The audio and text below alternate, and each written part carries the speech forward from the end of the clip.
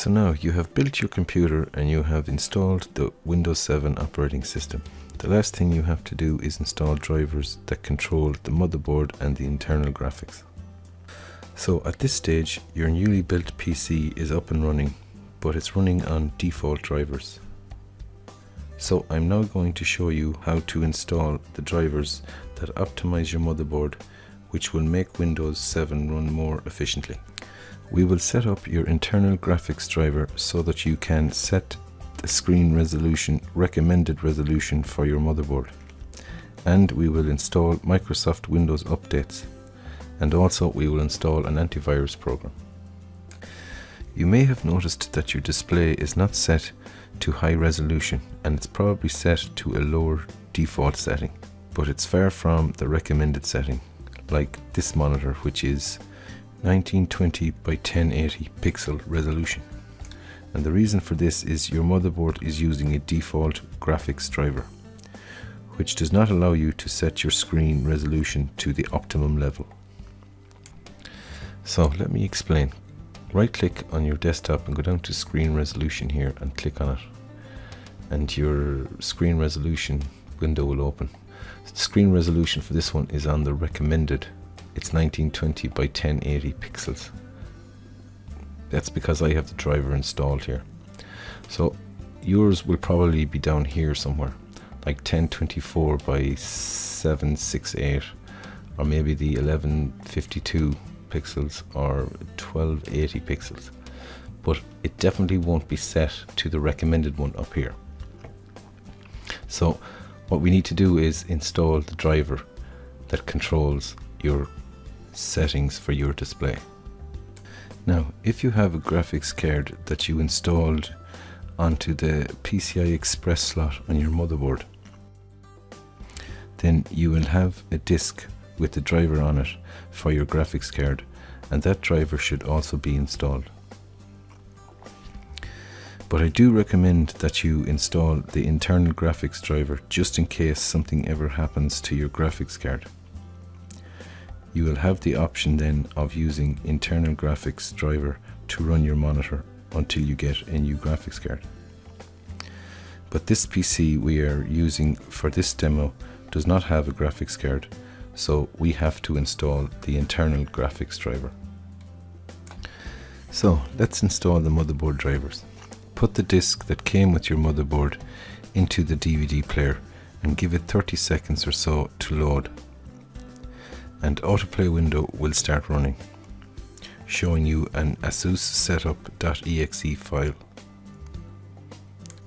like this one here. If this autoplay window does not open, simply go to your computer and under Devices and Removable Storage, the DVD player will show the ASUS setup file. Just double click on it and it will open. I'll just show you how to do that now. So go down here to Start, click on Start, go up here to Computer, click Computer, and under Devices with Removable Storage you'll see the ASUS file here. Just double click on it and that will open it.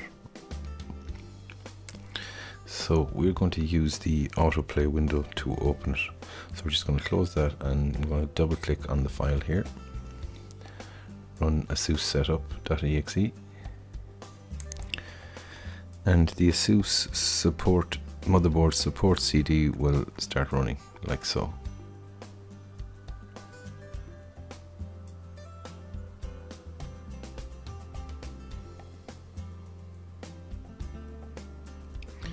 Now by default it opens under the tab Specials, so you can just see that there. So as I said, this window is called ASUS Motherboard Support CD, and by default it opens on the Specials tab on the right here, where it shows advertisements for Google Chrome and Google Toolbar for Internet Explorer, and an option for installing Norton Internet Security 2011. So to install the drivers, go to the Drivers tab on the left side here, and you will see options for installing motherboard drivers. So on this CD you can auto install the drivers by clicking on the ASUS Install All Drivers, which is the preferred option so that you don't miss any of the important drivers. You can of course install the drivers separately, and if you're going to do it that way, there is a few important drivers that you need to install, and I'll just show you them here now. So here's the list of drivers that you need to install: the Intel Chipset driver, Realtek audio driver, Realtek Lang driver, Intel Graphics Accelerator driver, Intel Rapid Storage Technology driver, Management Engine interface, and AS Media USB 3.0 driver. That's just a quick list, and I'll show you them now separately just to explain them. So the first one here is the Intel Chipset driver, which controls your SATA bus, your CPU bus, and your USB bus lines, so that your motherboard will run efficiently with all input-output features. That's the first one. Next here is the Realtek audio driver. This is the audio controller for your onboard audio. And next here is the Realtek Lang driver, which is the controller for your broadband, internet and network connections to the motherboard. The next one here is the Intel Graphics Accelerator. This one is for your internal graphics, which runs in conjunction with your processor and controls your monitor settings. So next here is the Intel Rapid Storage Technology software driver, which improves storage performance and power consumption. And it has a lot to do with the SSD drives, but also it does have a lot to do with the normal disk drives as well. So it should be installed. So next on the list here is Management Engine interface for CPU management and performance, and it is essential if you're using .NET framework, which most of Microsoft software uses. And the last important driver for this ASUS motherboard is the AS Media USB 3.0 driver, which enables high-speed transfer and is also backward compatible with USB 2. So this is the new version of USB 2, which is USB 3, which makes data transfer from your USB ports 10 times faster than your USB 2 option. So that's just a quick description of what drivers you need and a short version of what the drivers are used for. Just a brief note on Norton Internet Security. ASUS have put this security software on the drivers tab, but it's not a driver, it's security for your computer. This way they can get you to install it. But the terrible thing about this Norton security is that it's a trial version, and after 90 days you have to purchase it or uninstall it. The reason why I am telling you this is because there are better ways of securing your computer, and they are free.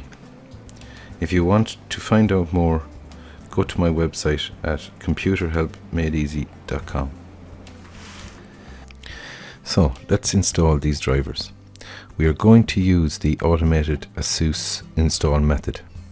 To get started, click the ASUS install button near the top here, and your disk will start loading. Now, an install window will open with three options. The first option here is installing drivers and recommended tools, which they state is recommended, but this will also install Norton Security, which I do not want to install because I will be installing Microsoft Security Essentials, which I will show you at the end of this video.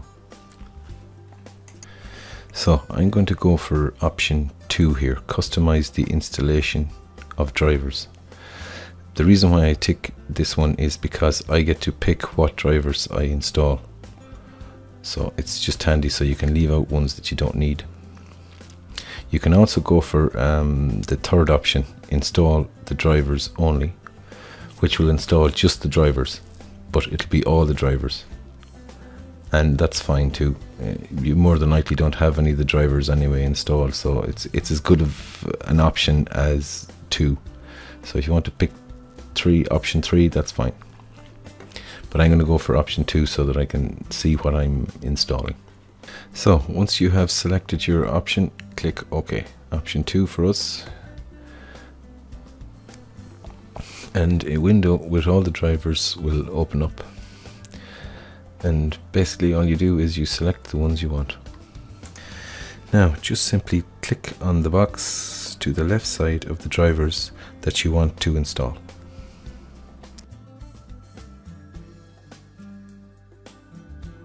Just to recap on the drivers: Intel Chipset driver, Realtek audio driver, Realtek Lang driver, Intel Graphics Accelerator driver,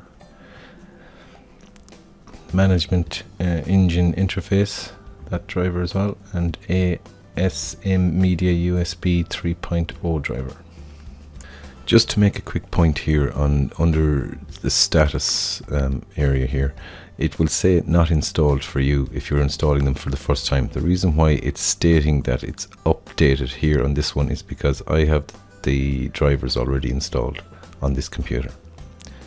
So for you it'll say not installed, just like the Norton Internet Security there. And over here under reboot there will be a yes under the Realtek audio driver here under reboot, and possibly under Intel Graphics Accelerator driver here. Okay, so now we're ready to press go, so click it there, the button down at the bottom. Progress rate will start. You will see another window open before this progress rate window opens, and it'll be just stating that your computer will reboot either 2 or 3 times during this process. But just click OK on that window and this progress rate will start, giving you an approximate remaining time of the install of the drivers. So in this case it's 2024. And also if you hover the mouse over the progress rate here, it'll show you the driver install as it's completing. If you go up and look under status, you will see what drivers are being completed or what drivers are installing at the time. So at this stage the Intel Graphics Accelerator driver is installing here, as you can see, and the Intel Chipset driver, Realtek audio driver and Realtek Lang driver are already completed. So, and then it goes down, management engine interface is preparing for driver install, and also is the AS Media USB 3.0 driver. So you will notice while these drivers are being installed that your computer will restart at least twice, if not 3 times. And then at the end you will see the window for install is complete. Please restart your computer. This window will open. So at this stage all you have to do now is click OK, and the install is complete, and it'll restart your computer once more. And once it has rebooted, started up again, all the drivers will be installed. Okay, so just click the OK there on the install is complete, please restart your computer. Click the OK button there. Now once your computer restarts after installing all the drivers for your motherboard and your internal graphics, you have to check a few things, and the first thing we will check here is the screen resolution. So right click on your desktop and go down here to screen resolution and click on it there. The screen resolution window will open. What we're looking for here is to make sure that your screen resolution is set to the recommended setting, and in this case it is set to 1920 by 1080 pixels, which is the recommended setting. So if it wasn't, you'd set it to it and then click apply and click OK. And your screen will go dark for a second, and then another window will open asking you, do you want to keep this setting? And just click OK, and then be reset to the recommended setting. Now, I was going to show you how to check for and set up Windows 7 updates, and show you how to download and install Microsoft Security Essentials. But this tutorial has already gone over 15 minutes. And I like to keep these tutorials under 15 minutes so that you can digest and implement the information fairly quickly. So, the last video in the series of how to build a desktop computer will show you how to set up and check for Windows updates and download and set up an antivirus program for your new computer.